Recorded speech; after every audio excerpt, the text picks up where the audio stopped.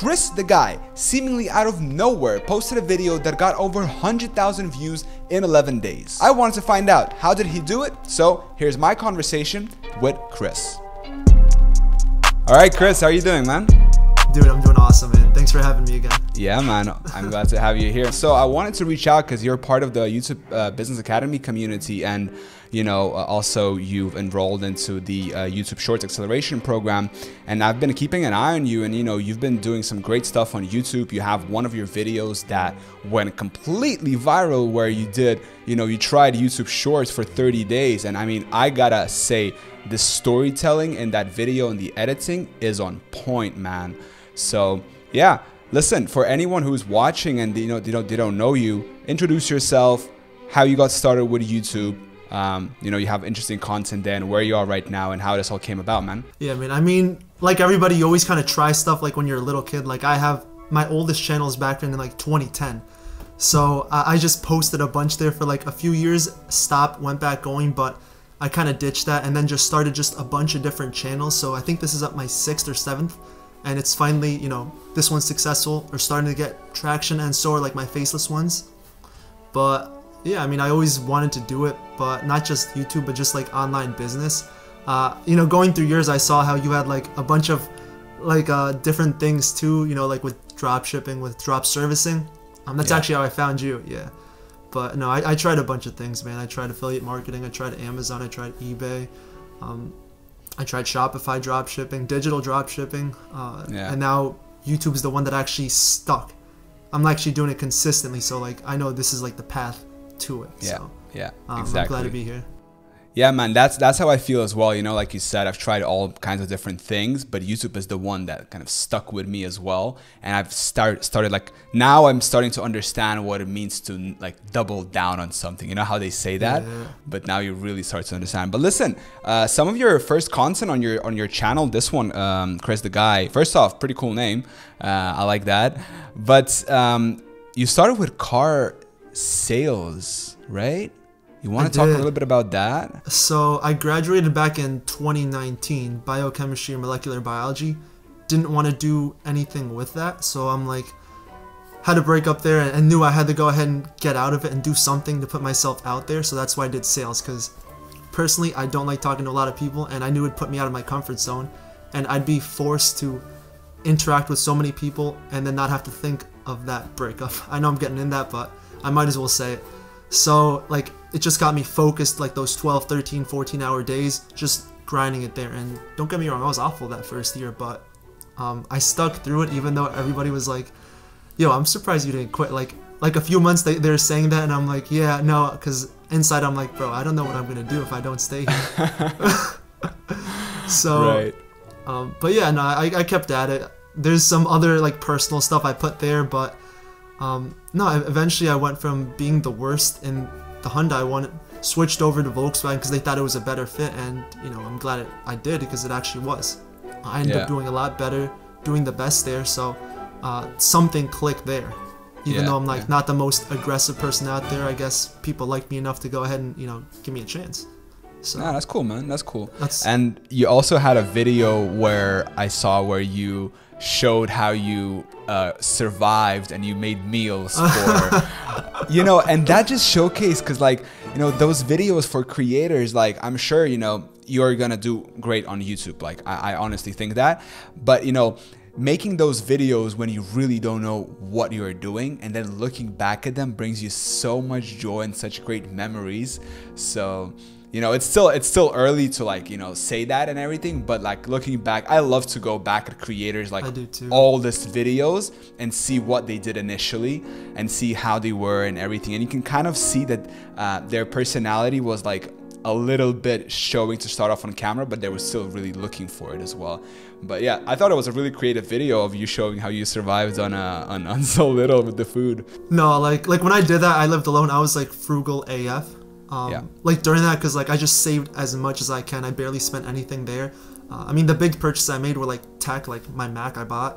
But no, I was like super frugal when it comes to money there. So like with food, like, I mean, you saw what I ate. I still eat that now. So it's like, yeah, not much change there for that. But no, like going back to old content, I still go back and see it. I'm like, wow, Like it's been 2 years, and then I look at the even older stuff, the cringe stuff when I was like 13, 14, making like parodies of music videos. I'm like, gosh, what was I thinking? Right. So then kind of evolving, how did you discover, or how did you come about, YouTube automation, faceless channels? Kind of what led you into that?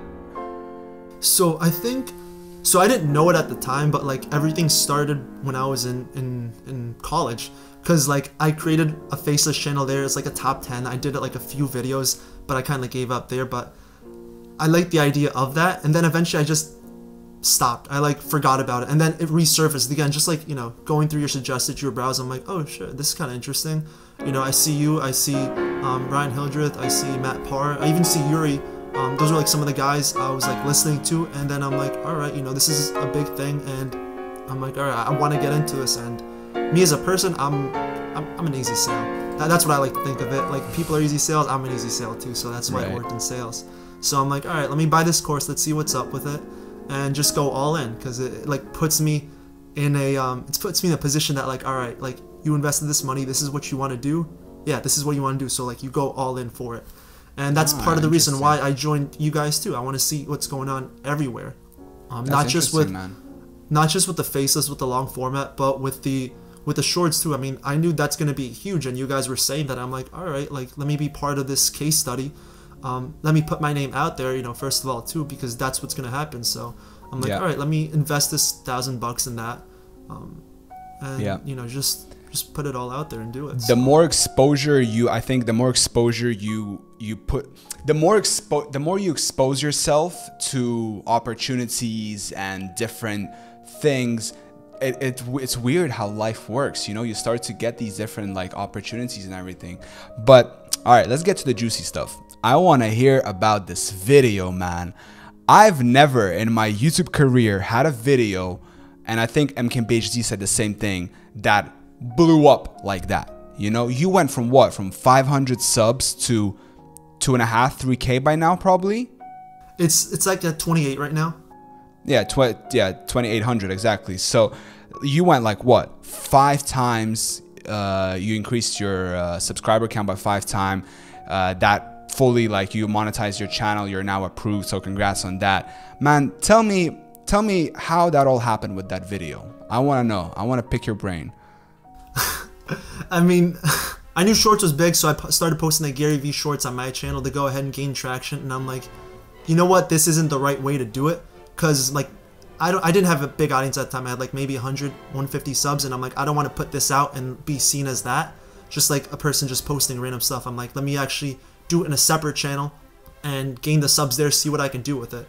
And so I'm like, I just made that case study to go ahead and do that for fun, to see how much I can gain. And then I'm like, I might as well put it out there too, because it's like, it can be a video content. And I mean, from like looking at my previous videos, like a lot of them were garbage, like the retention. And I just wanted to go ahead and change, what I'm doing with it, because I keep seeing over and over with the storytelling aspect to try to like grab somebody's attention in the beginning. So that's what I tried doing. I tried doing it before with like my AI video. It got decently well, but not as well as this one. But I followed the same format. So I mean, I'm just glad it blew up, and I could learn a lot from that. So I was pretty happy. I was stoked, because like after a day, I see like 1,000 views. I'm like, bro, this is gonna be big. Because like usually in the day, I'm like, all right, 10 views. I'm like, sweet, all right, I'm good. 100 views, okay. And now I'm seeing 1,000. I'm like, I didn't know what to expect. But no, it's crazy growth, and I'm glad people are like commenting positive stuff and just giving me genuine feedback. So I'm like, being receptive to everything there, because that's one thing I'm always open to, which is like, I don't care if you're big, I don't care if you're small, you always got something to say. Like, I'm here to listen regardless of like what your experience is, because you can always learn something from somebody. So yeah, I agree with that, man. And I love that attitude and that, your way towards life. I admire that. I think that's really cool. But I wanted to go a little bit deeper. You said, so you started experimenting with this storytelling format. And this is, I think, to me, this is probably the most interesting thing in this conversation.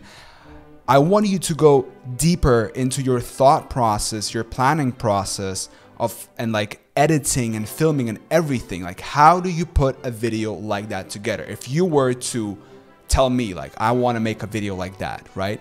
Like a story type of thing. How do I go about structuring it, scripting it, and like, you know, editing and all that? What's your thought process? I mean, I think everything comes down to the planning.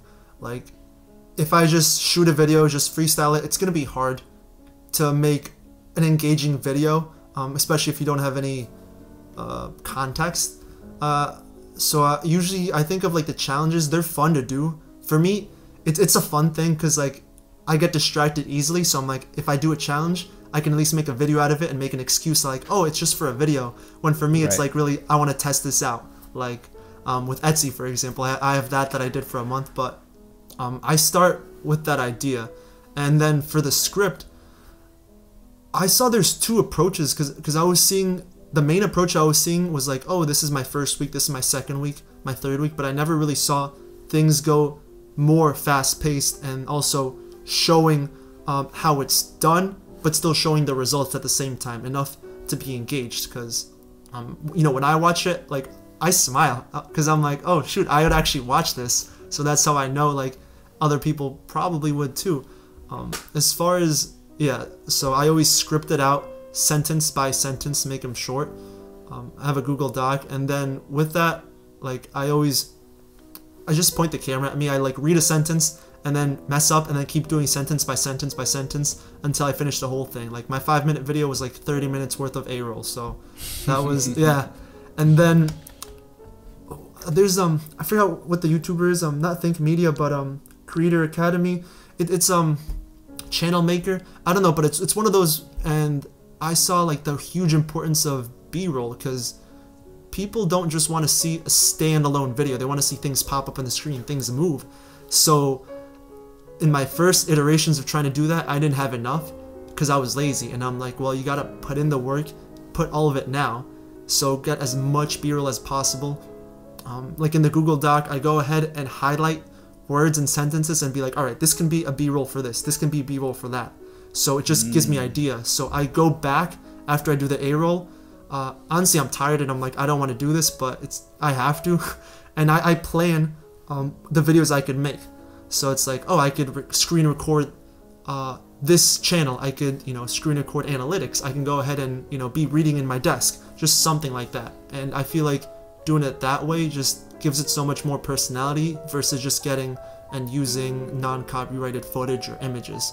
Because I think the audience will see like the work in it, and you know, I've gotten some comments like that too, so that puts me in like a good sense that I'm going in the right direction. And you know, I'm glad people are noticing those things too. And I leave like little Easter eggs, kind of like, oh, subscribe if you see this, or no, comment if you see this. And I had some people like be like, I commented because of this. I'm like, oh shoot, it worked. Nice. But yeah, in the end, this channel, Chris the Guy, is really to document my journey. It's to make it fun, to put my face out there too, and be more comfortable in a camera and just talking to people. So yeah, that was the main goal for this one. But for the faceless, you know, those are different things there. I think you mentioned a very interesting thing that I wanted to touch on is you said that you were watching your video and you were smiling, right? And you would say, oh, this is something that I would watch myself. And this is an idea that I also preach, as in make videos that you would want to watch yourself. So is that an idea that you subscribe to as well, that you want to make content? Obviously, you know, making every video like that, especially if you want to kind of make videos all the time, or at least for me. But like, do you think that making videos that you would want to watch yourself is a good indicator or a good rule of thumb to follow for people watching? I'd say so, but you also have to think like, what's the purpose of the video? Is it to entertain? Is it to educate?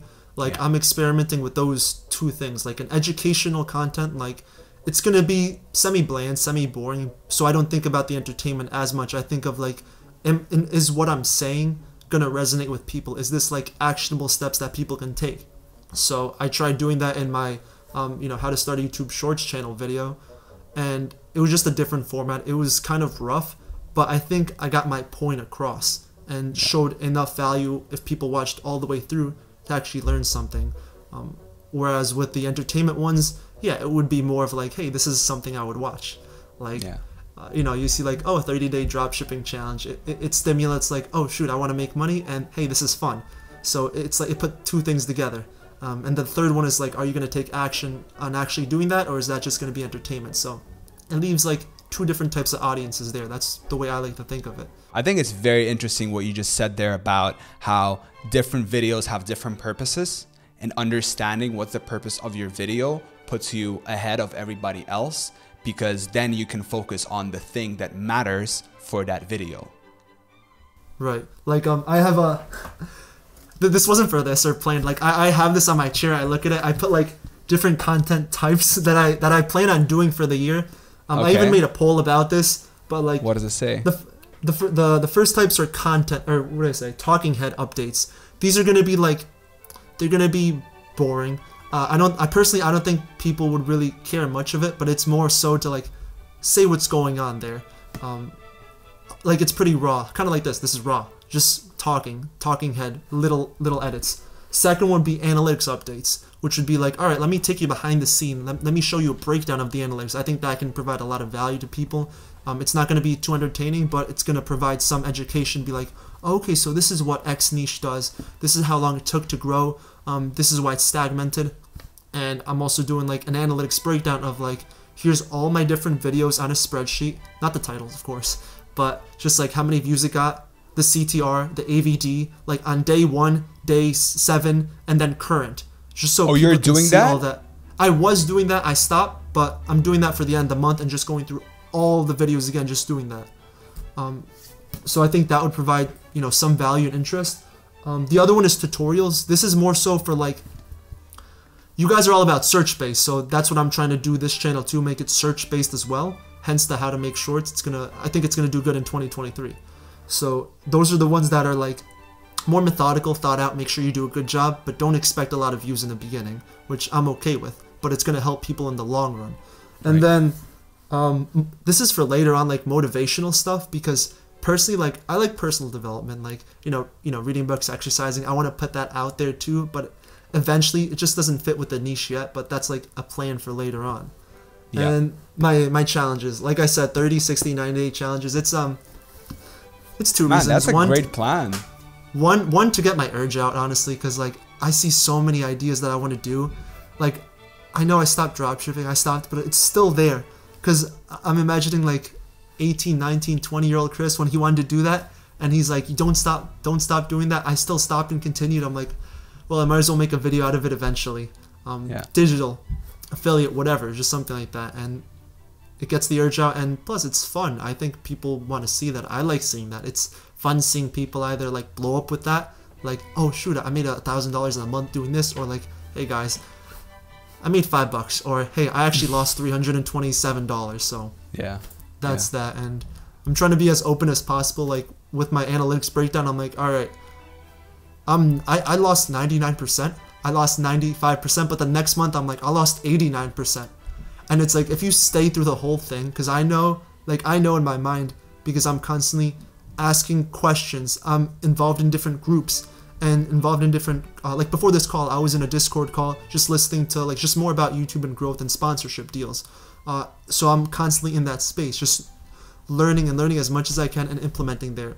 So I know I may be at a loss now, but like the potential for later on is there. It's gonna be huge. I know that, and you know, I don't doubt it.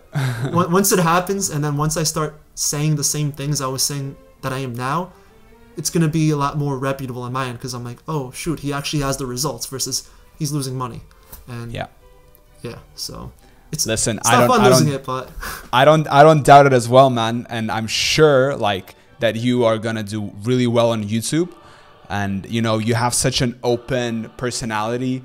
Like you have a really genuine smile. So yeah, I think, you know, I've never met you, but seeing you now, talking with you here through, you know, my screen, I can relate to you, and I feel that if we would hang out, we would have a good time, you know. And I think that's what really, you know, the viewer can feel that through the camera, and you have a really good vibe to it, man. So yeah, I'm sure you're going to do well with YouTube. Just, you know, you're on a really, really, really good path here.